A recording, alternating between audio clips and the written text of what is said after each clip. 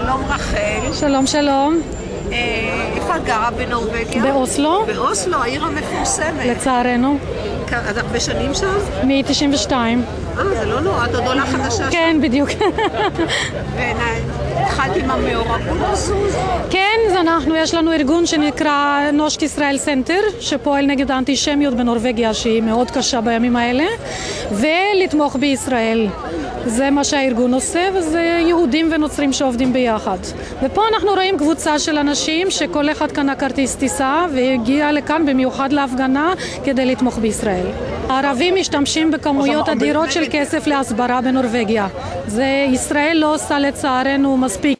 ואנחנו משתדלים גם לכתוב חוברות, גם לתת הרצאות בבתי ספר, הכל נעשה בהתנדבות, אבל כמובן להשוות את זה למערכת ההסברה המשומנת והמוצלחת של הערבים, אנחנו לא ברמה הזאת. אבל קצת אנחנו עושים ואנחנו משתדלים. האנשים פה כולם עובדים עבודה רגילה, הם בערב הם מתנדבים למען ישראל, הם נותנים 10% מהברוטו של המשכורת שלהם לפעילות למען ישראל, והפעילות עד עכשיו הכסף נאסף בעיקר לביקור חולים, שערי צדק. היום כבר הגענו למצב שאנחנו משתמשים בכסף בעיקר להסברה בנורבגיה בגלל האנטישמיות.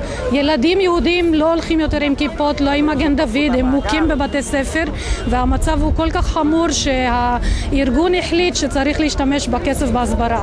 למרות שהממשלה לא תומכת בישראל, הרוב המוחלט של הנוצרים הנורבגים תומכים בישראל, אבל יש להם בעיה קשה עם ההסברה. למה ישראל לא באה עם אינפורמציה נגד האינפורמציה שאנחנו מקבלים מהצד השני?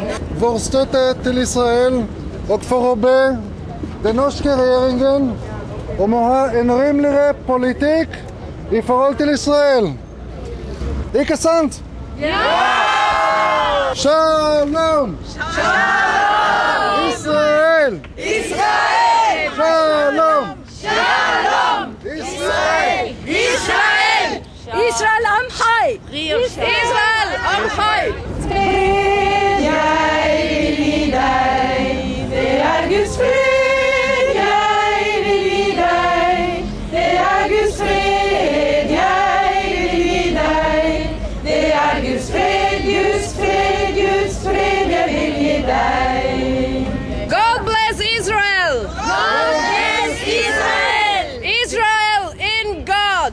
Israel in God! God is with Israel! God is with Israel! God bless Israel!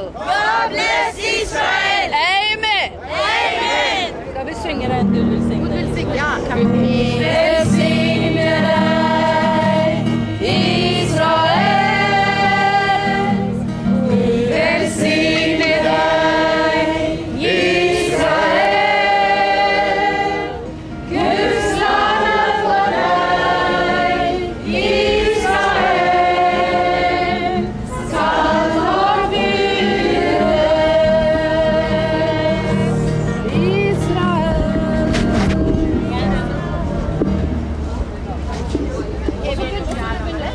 This you heard today is from the heart of the Norwegian people. This is not you hear from the government, but we come here to celebrate together with you the support and to show the support because we want to stand together with the only democracy in the Middle East. You can listen to us. Don't listen to whatever other people must say. I know we are the real Norway and we express ourselves on behalf of our country. Thank you. God bless you. Thank you. We want to know where is the money that was gone to PLO. The money we know is used to publish anti-Jewish books.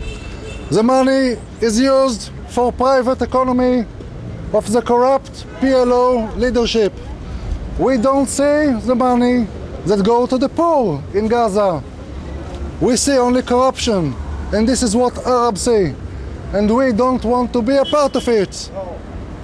We want freedom for the people in this area. We want that everybody will be able to be Jew or Muslim or Christian as they want, not attacking other people. Freedom for everybody. These lands belong to Israel, to the Jewish people. So don't make a Palestinian state. This is a land for Israel, for your Jewish people. It is because of the Jews, all these wonderful plants we can see everywhere that has been just a desert before. It is now like a garden. And that is only the Jews who had this blessing. So God bless the Jews. Amen. No to PLO state. No to PLO state. No to PLO state. No to PLO state. No to PLO state. We want Norwegian money and policy to support democracy and not terrible regimes that suppress their own people. A famous place, Oslo. Yes, it's a famous place, and I'm not proud of the name Oslo because it has brought so much sorrow to Israel, in fact. Maybe it will change. We hope it will change, and that's why we are coming here to show that there are different opinions in Norway about the Oslo Agreement and the right for Israel to exist as a state with secure borders and in the promised land. What is the impression of young students in Norway? The student milieu is, I think, mostly supportive to the Palestinians, but there are also big groups of Christian Norwegian young people that is highly supporting Israel and what Israel stands for, and want the whole Israel, including Judea, Samaria and Gaza, to be included in Israel. And we have been traveling around To the country. Yes, we started in Gaza, we have been in Samaria, we are going to Judea tomorrow and the day after. And afterwards we are traveling to the Galilee and then to the south. You are not afraid of the situation? No, not at all, not at all. God bless you. Thanks. God bless Israel too. Thank you for... How did you start with all this group? And I heard so much about the situation here, and so much I didn't know about because the press in Norway is not very informative. They are very pro-Palestinian, and even if I have been here many times, I didn't recognize the stories in the news. It was kind of a shock for me to realize how bad it really was. I think the Jews have suffered enough the last 2,000 years, really. Enough is enough. Now we have to stop it, right? Thank you. That's how I feel. I would like to give you a letter, please. Thank you. This is a letter telling what we think about what Norwegian policy towards Israel have to be. And we would like Norway to support democracy much more than it does today. And everybody makes mistakes, but now it is time to change. And we would like to ask you to help us and to help Norway. Ville ta imot oss, og så har vi oppsummert alle parolene som er vist utenfor her i dag i avslutningen av dette brevet. Så de følger også med dokumentasjonen, eller dokumentet vi har overlevert til dere. Og et viktig poeng for oss, det er å be om at den norske ambassade i Israel blir flyttet til Israels hovedstad, Jerusalem. Der hver ambassade bør være i et lands hovedstad. Og jeg vil gjerne takke for det at vi fikk lov å komme, at dere tok imot oss så fint. At vi også får bli hørt, ikke sant? For det, hjemme så opplever vi jo at de bare så ofte refererer palestinske kilder. Og det er jo også israelske kilder, og jeg skulle gjerne ønske at vi også fikk høre i Norge Israels reaksjoner på alt som skjer. Iris og Gro og jeg har nå vært oppe i ambassaden. In English. Speak it in English. We have now delivered a message to the embassy. We were well received. The letter is on the way back to the Norwegian government and the Norwegian parliament. Ja! Why not any representative to us? How can we then come here up to the ambassador when they are not coming with their representatives to us here? Og takk, Herre, for at vi får være dine representanter her i Tel Aviv i dag, Herre. Jeg ber om at du velsigner dem rikelig tilbake, Herre. For jeg vet at dette har du behag i, Herre.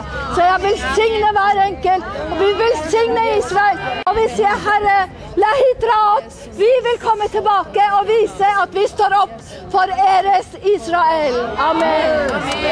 Amen.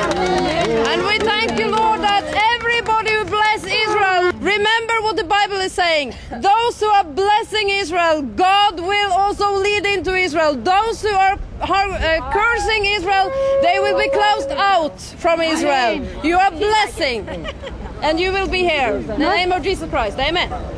Since it's a war going on, therefore we have this shofar with us.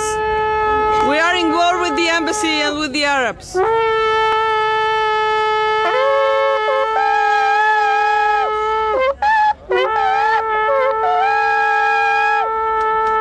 What made you come here?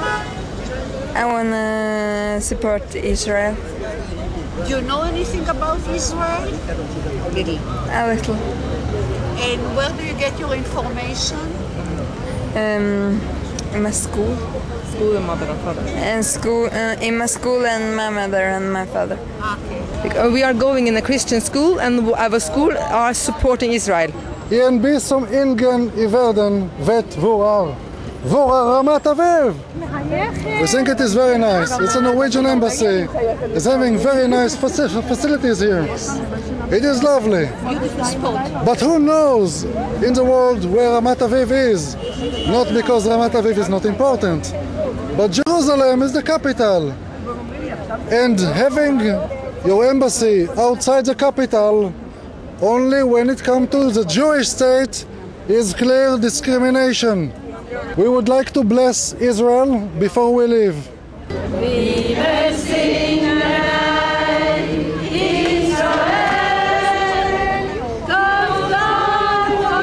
They are singing now about to bless Israel. Yes. Velsigner in Norwegian means bless. Jeg vil bare si tusen takk. I will only say thank you very much for showing Norwegian support to Israel here. We are 60-70 people traveling all the way from Norway to Israel to show support to Israel here. We are only a little percentage, small percentage of all the supporters of Israel back home in Norway. So please, Jews in Israel, know that Norway consists of many thousand supporters of Israel and the Jewish population here. So when you read in the papers in Israel that Norway is against you, that is not true. We are with you, and Norway bless you. Vi løfter hendene og ber alle sammen.